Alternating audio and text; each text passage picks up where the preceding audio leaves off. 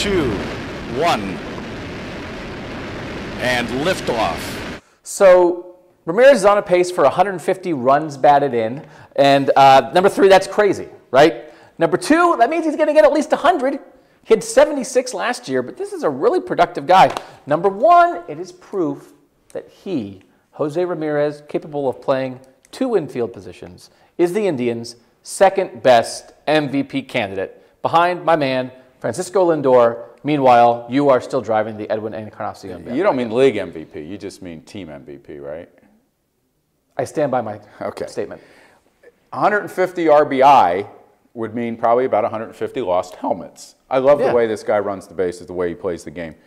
It would be boring for the analytics guys. They don't like stats like that. There's got to be more to it. They've got to get underneath that. Maybe there's a way to look at that 150 RBI and say, he's really not that good. I didn't check his WAR. I'll check his WAR. And it would be Chris Antonetti's dream. Like, what a great thing for a GM, right? You give a guy a contract and he goes out and does this. You can't get better than that if you're in the front office. I mean, it is, you know what?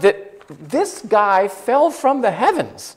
And if he is this, and, you know, you're thinking about lots of times, like, Lindor's a great player. You're going to have to pay him. You got this guy at a reasonable price for a while. You didn't think he was going to be, like, this is unbelievable great luck for the Indians. In the next video, I'm going to goad you into saying, who needs Lindor? We have Jose.